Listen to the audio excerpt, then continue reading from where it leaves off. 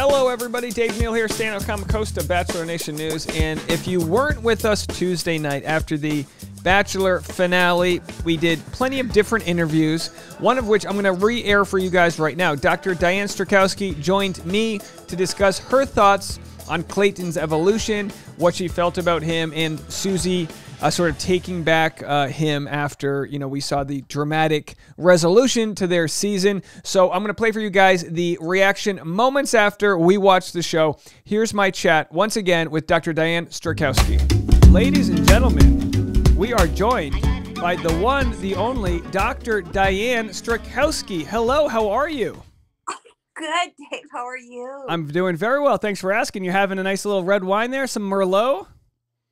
No, it's white wine, but I use it in my gold glass so you can't tell what I'm drinking. Oh, very nice. Now, you just watched on the West Coast. I love your backdrop. You got the little pink backdrop there. It looks nice. I do. This is my studio where I've got my roses and everything. Yes. What did you think? Dave, I love the ending, but I think it was going to be hard for people, right, to reconcile after sort of what we saw with Clayton and Susie, that she comes back. What are people saying about that? A lot of people, I think reflect the studio audience, which is that they're not excited for them. But I think it's a win for everybody if they're happy. You know what I mean? I don't know. What do you think? Yeah. Am I still sitting too close to the camera? No, I think you're good. I think the chat's a little behind. Yeah, you're good. Okay. Sorry. Okay. So listen, I'm all about team love, right? And I'll be honest with you, I want to talk about something. I was thinking about all my thoughts. What do I want to talk about? The one thing that I think the viewers can learn, and we can all learn, is about how to do closure right. Okay. Because what really got me was when Rachel said, he's not even crying. Okay. And I want to give men and women the same feedback, because when you break up, and we know breakups are messy, right? They're ugly. No one can deny that. But you owe the person the feeling like they mattered, right? And that's the thing that I think is so important in closure. And tears that you mattered, that I cared, would have gone such a far way. And so when people are breaking up, because it's so hard, right? Like, you break up and then you get on social media and you see that they're having a good time, and it just makes you feel like what you went through didn't matter at all. As opposed to, if you hear that the person's struggling and it's hard, then it felt like it meant something more. So to Gabby's point and Rachel's point, no one wants to be dismissed. Now, how do you think they handled the situation? Because it was very interesting. The fact that Clayton broke up with them together kind of created an equal playing field, but they reacted differently. We saw Rachel with more anger, and Gabby's so great at being graceful, but still making her points. What are your thoughts on how they both coped? Well, absolutely. And I wrote in a post today that I thought, and I don't know what your theory is, Dave, I thought that Gabby stayed for Rachel. So when we see the last night's rose ceremony, right? Gabby composes herself first. Now, we don't know, again, the editing and the timing, but Gabby composes herself first. And then we were like, well, why'd she come back? And my theory was that she came back to help her girl, who she thought, I can handle this. And at any point, she felt more confident that she could get up and leave. But I thought that she felt that Rachel was more in it, and I was more worried for Rachel than I was for Gabby. Do you think that's an age thing with Gabby? She's a few years older. Is that something that just comes with experience? I think personally, and I don't know this to be true, but given what Gabby had told us about her family and her own mother, she doesn't have she's estranged from her mother. She has no contact with her. I got the sense that Gabby has done some therapy. That girl, I'm going to bet, has done some work. the way that she speaks, the way that she carries herself, I thought she really knows herself. And I felt like it may not be an age thing, but I thought Rachel was just more into Clayton. In fact, I had predicted, and I even went on my stories today predicting that Rachel was going to be the person in the end, because I saw Rachel really putting her entire heart into it. So I thought that Gabby came to protect her girl, and I loved that. I'm sorry to keep you waiting. Oh, it's okay. Are you okay? I mean, that sweetness, that's what we are cheersing tonight, is women's friendship, Dave. Yeah, cheers. I mean, cheers to women, right? And I love The Bachelorette. I just love it. I love the love stories. I love the conversations. So that's what I'm so excited about. Yes, and Gabby has empathy, and she's a nurse, and she is I just thought, to me, she was just a joy throughout. I love Rachel too. Rachel was so in it. And I loved that they both, at the end, had their voice. I loved what both of them said to Clayton. It needed to be said. But my advice about closure is, you be careful how you say it. And I've said this once before about apologies. You don't say, I'm sorry if you're sad. I'm sorry if I hurt you. I'm sorry. No ifs, ands, or buts. I'm sorry I hurt you. Yeah. Not if, maybe, no buts. Just say that. And then that, to me, is the best way you can take accountability and responsibility. And then Susie and Clayton will have to work that out. The whole time I've been hoping that they get support, someone to help them unwind all of this. But they're on their own journey, and who knows? We'll see what happens in the future. Great thoughts. Has your opinion of Clayton changed since we spoke last week? No. Now you had no, Dave, that's not true. Remember, you and I spoke right after the show, and I, in the meantime, got to listen to Caitlin's podcast. I got to listen to Ben and Ashley's podcast, and my heart went out to Clayton. Nobody, and this reminded me of Rachel Lindsay, because I was at the Women Tell All on the Peter season. And Dave, Rachel Lindsay got up and talked about the flack that the BIPOC women had gotten, the death threats, the horrible comments that they had gotten for Bachelor Nation. And I will never forget that. So my heart went out to Clayton. To Caitlin's point, he didn't kill anyone, for Pete's sake. I mean, my God, it was so virile. So I did soften my message after that. And maybe you change your message a little bit. I love the male-female kind of dynamic, right? Because I was reading the comments after too. So, but I still think that the work is the growth, to be able to show up in real time. And part of that is just age and experience. I was doing my own video. I don't know what Clayton's relationship history is. He's a young man. There's just a lot of room for growth. Now, I wanted to get your comment, though. What did you think about all the commentary last night? The commentary from the Bachelor alumni? Yeah. I think it's complete garbage. I don't know what sort of paycheck was dangled in front of them, but it's like Nick and Claire. Look, here's what they make it tough, right? They wheel them in there for like a 3-second soundbite. And I think when I listened to Nick on his podcast, he sounded a little bit more forgiving of Clayton, but it's like, bro, you were there too. And Clayton doesn't have nearly the amount of experience on camera that Nick had. Nick was on The Bachelorette, and I then believe he was on a second Bachelorette, then he was on Bachelor in Paradise, and then he was a lead.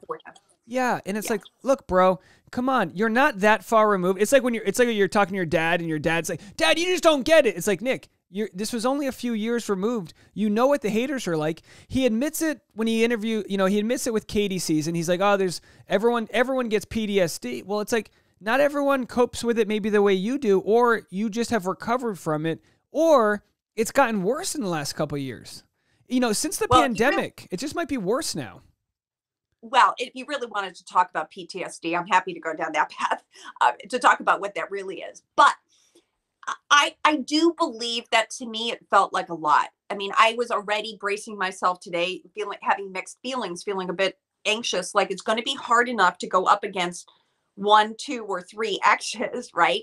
Much less everybody else commenting, and myself included, right? I'm commenting on his relationship. I don't know him, but I do see hundreds and thousands of couples. So I'm basing it based upon a broader scope than someone's personal experience. Having said that, the alumni have been where he is, and we do appreciate that they're isolated, that they have no support.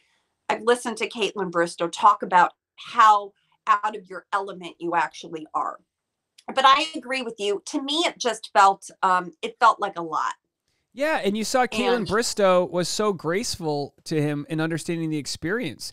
They've all been publicly shamed in one way or another, and yet I don't know if, like, hey, look, maybe the producer said, hey, what's your opinion? We don't need it. We need you to drag him so that he can get his redemption story the next day. I don't know, but it just was like, I was watching that going, and my fiance goes, yeah, but Nick's got a point, and I'm like, yeah, but it's not that you can have a point, but it's like, it's almost like union bust. It's almost like they're in a union together and they cross the line. You've got the whole Bachelor Nation against these guys. Stick up for them. Say it's hard. No one knows what it's like to go through that, except for this small group of people. quite honestly, that's what I'd sort of hoped, because that's what I was hearing on the podcast, at least on Caitlin's. So that got kind of dwarfed. And that's why in my post today, I really said, I'm a little bit worried for this guy's mental health. I mean, back to what Rachel Lindsay said, nobody deserves that kind of vitriol, that kind of hate. I mean, it's a lesson, and we should learn from Clayton himself. We just have to learn how to filter, right? Because the biggest mistake that Clayton made was he was emotionally aroused, right? I mean, he himself said, I was upset. And then we know there's a whole other backstory about why he was upset. That had a lot to do with production. But you have to be careful. I said last time with you, Dave, that the beginning of a relationship is just so fragile and crucial. And you have to be careful what your words. Gabby just said that at the end, right? They said, like, what are you going to do in your season? And Gabby said, I'm going to be careful with my words. And I loved that. And they're both going to learn so much from this. And I also don't know. I'm curious to see how this is all going to work out, because I'd also seen a post somewhere that it was going to be on a cruise ship. Did you hear this? It's a rumor. Yeah, well, I talked about it on the earlier live stream with Reality Steve and a few others. It's a rumor that Virgin, they've blocked out some time for the Virgin Cruise Line. We'll have to see. Right. I mean, a cruise line's not a bad place. They have plenty of rooms, and cruise lines are huge. They can separate people. The drama's in the dating. I personally could care less if they're in Iceland. I mean, what did we learn about Iceland? You know what I mean? What it's just an excuse for the producers to, punch their ticket on the passport. Or an Airbnb commercial, right? Yeah. It's like, okay. It's like, what are they doing? I thought that was a little crazy. But listen, I really want the women, and I feel like I've seen enough kind of funny posts that, like, if the women own this the way they did own their season, they're going to tell their story and they're not going to be played, right? Like, I've been impressed. And here's the thing that I've said about the difference, Dave, between the Bachelorette and the Bachelor. The Bachelorettes are just more used to handling this kind of stuff. Like, day in, day out in their dating lives, they have more experience kind of dealing with the red flags and what's going on. Like, Gabby seems very skilled at this. Yeah, and you're so right that in more cases than not, I've been hit on 1 or 2 times in my life, like blatantly hit on. My fiance, she can't walk to her car without getting hit on. There's a different dynamic between having to have your walls up as a female picker, deciding what's being thrown at you, versus men. They got a sweet tooth. They're a kid in the candy shop. What do you mean I can hook up with any of them? You know what I mean? And I said to my fiance, I was like, listen, he's a strong man. He played a little bit of pro football. He spent his whole life in the gym trying to get as strong as possible. I don't think he's been dating too often. I think this is a little bit new to him. And I think the Bachelor producers knew that, and they licked their lips at getting the chance to get someone who wasn't going to be able to set boundaries and communicate in those things. I agree totally. And first I had said that I thought the producers thought he was going to be another Sean Lowe. And then I'm like, no, I'm wrong on that. That I retract. I did think that maybe they did want someone more like Hannah Brown when she was, showed so much exuberance and a little bit naive. And yes, and to other people's point, they even thought that Michelle's season was a little bit boring. And now we need to spice it up. And so Clayton was that person, and he was eager. And he also didn't have, right? He didn't have the privilege to go back and watch himself and see how he was, Right. and hear from other leads about what does this journey look like. I mean, usually there's a whole long buildup, right? Like you're waiting months, a year, to be that. And probably Clayton, he was easier because he didn't have a lot of conditions. He's not like Michael A, who says, listen, come film in Ohio because I've got a kid. Yeah, you're right. Now, as a psychologist, do you think it would be very easy if you met 50 guys to cherry pick which one would be a complete disaster? Like, do you think they knew all along what they were getting?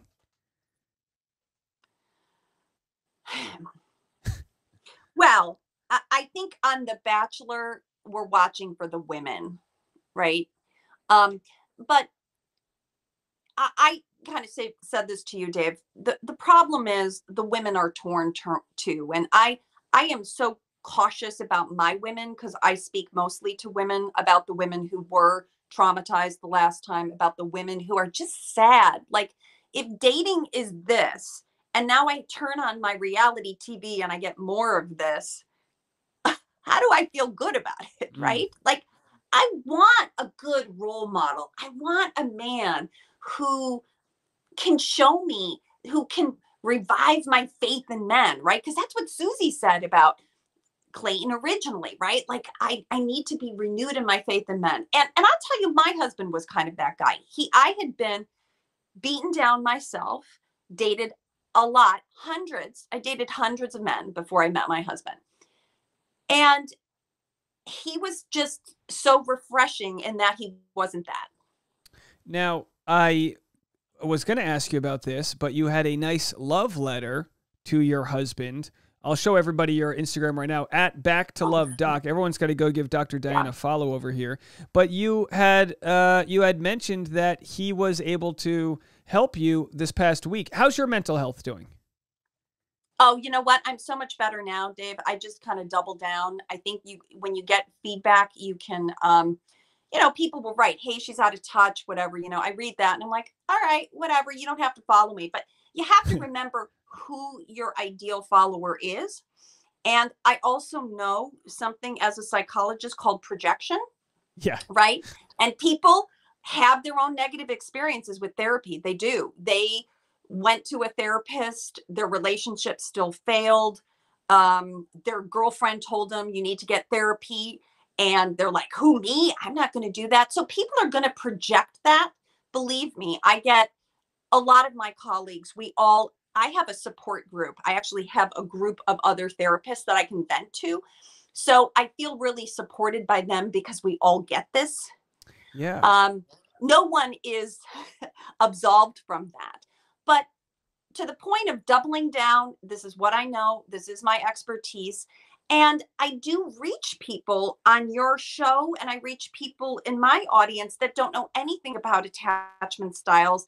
And I say myself, listen, I went to 7 different therapists in all this process of dating, and not a single one told me, Diane, you too have an anxious attachment style. And if I had known that, Dave, and did my work earlier, it would have saved me. So my platform comes from that, comes from my own passion about helping people understand themselves. And your attachment style is not a negative label. It's not something you should be ashamed of. It's really something to work on. So people don't even know what they're reacting to. Yeah, you want to know what your triggers are. You want to know where the bear traps are so you can avoid them. For me personally, I feel like I want to know how to react better. And then I also want to know how to avoid a situation altogether through better communication, which is kind of where I'm at. I've gotten better at reacting to certain things or not, but now I'm like, all right, I just don't want to cause this at all. I need to do a better job of saying how I feel versus kicking the can down the road because I want to be a people pleaser and I don't want to ruin the moment or whatever. I'm so guilty of always kind of like being laissez-faire with issues I need to work on. it becomes a bigger problem in the future. And it's my own root thing is I just want everyone to be happy, but sometimes that causes me to make a problem worse. And that's kind of why I see Clayton, who I think in some ways was like, you know, he wanted to show everyone his love, and maybe it's because he wanted some love in return, but it really led to like it making it so much worse. I think that's just an excellent way to summarize it, because you come, and he meant it. He came with good intentions, but it needed the finesse, the polish. I also think people, again, to your point about being on TV, that takes a certain amount of skill. It takes experience to do that. And let's face it, we talked about this last time. We all have horrible fights in our life, but thank God they're not being televised, right? Yeah. So I think this is a celebration for this couple. They're on their journey to work through that. I really think that the healing happens when the cameras are off and you can have the conversation that you really need to have. For me, I always just want to see more time, right? More time put into that relationship, how the family incorporates all of that. In my mind, I'm thinking, how does Susie's family integrate with Clayton's family? We didn't see Susie's family at the finale. Yeah, that might have been to save the surprise. I'm not really sure. Good point. Yeah. Now, did you at any point think Clayton was going to get back with somebody else as you watched that reveal? Well, I originally thought that it was going to be Rachel because she was so all in. I thought she would take him back. Okay. So I thought there was going to be a breakup. And I had heard rumors that it was Susie, but I thought, oh gosh, I don't know about that. So I just kind of went rogue and said, okay, I think it's going to be Rachel, because I've been watching that connection the whole time. And remember, the producers were playing that up. Yeah, they sure were. I personally thought that it was a stronger connection between Rachel, and I don't read the reality, Steve. I don't want to know the spoilers. So I was just basing it off of body language and what I saw. And I thought that was the stronger connection. But I think when it came to Susie, what I was processing earlier was that the dates that he took her on were more the bachelorette type, right? But the yachts and the gifts, and it was like, so there's a great book. Do you know the John Gray, Men Are From Mars, Women Are From Venus? Yeah. So I loved this John Gray quote. And he said, when a man gives you some, let's say you're on a date with a man and you're like, ugh, this wine is awful. It's horrible. The man feels like he's made you that wine himself. Like he takes it personally. Like, women, be careful of that. But when you say like, oh my gosh, this is so amazing, it's like, I made that for you myself. Yeah. And so when Clayton's like making Susie happy, I got the sense that that just made him so happy, right? Like he was like, I'm bringing her this happiness. And he liked the way that made him feel. So I do understand that connection in the end. Susie appears to be an elegant woman who did have her boundaries, and then she really thought about it. And I'm really glad she took the time to do that, that she seemed, of both of them, the calmer person to kind of process that. And I felt like I really liked that about her. Yeah, I completely agree with you when it comes to, people talk about the fragile male ego, and I go, damn right it's fragile. All we're trying to do is impress the one that we love. I look at my fiance, and sometimes she'll be like, oh, I don't, I'll call her. How's that sandwich I made for you? I want feedback. I want to know that I can provide. I want her to know that I've got value. And we don't always know those things. We can't always vocalize it, but like, you want to feel like you're adding something. And I feel like it's like what, you can show it with affirmations, of course, but just like you said, it's hard to be criticized, because it's like, what do you mean I'm not good at listening? I'm trying my best. It's like you're immediately going to attack mode, because it's like, I'm doing the best. And so many people don't know how to communicate what that is, or or react so much to criticism that it's like, when you can get the relationship to a place where you trust each other enough to open up, you can then like find out what makes the other person happy, and they can find out how to rub your belly. And it's really something that a lot of relationships, I feel like, don't get off the ground, because they never explore what makes them feel good. And Dave, I'm going to give you one last point, and then I know you got to run too. But I gave an example of my husband and I one time. I was going through a really stressful time, not this time, a different time. And I said, honey, I need more. Right. And he was like, but it's not like I'm out with the guys and doing all this other stuff. And I said, ho, ho, ho, ho, ho. I'm not saying you're not doing enough. I'm saying I'm drowning. And so women, be careful with your words. And in relationships, another tip is something called the slow start. Okay. So when I'm having a conversation with you, I want to help you know what I need too. So if I call my best friend and I say, hey, Jackie, do you got a minute? I need to vent. Then she knows I'm just venting versus, hey, I need your advice or your opinion. And if we start conversations by saying what we need, I need more from you, I need more support, I need more understanding, then we're off to a better start in our relationships to just communicate our own needs. And that's what I loved about tonight. Like the women had time to process that and think clearly through what they needed, what they didn't get. And they stated that. And that is empowering. Yeah. And that's what I think is so beautiful, that a lot of people don't get that, right? Like if some guy breaks up with you, you also don't get the pleasure of being on national TV and telling him what you think. I think it's empowering to be able to get that kind of closure. I love what Rachel said. I don't have tears for you because I'm pining over you. I felt like I didn't get the chance to say this, and I'm saying it now.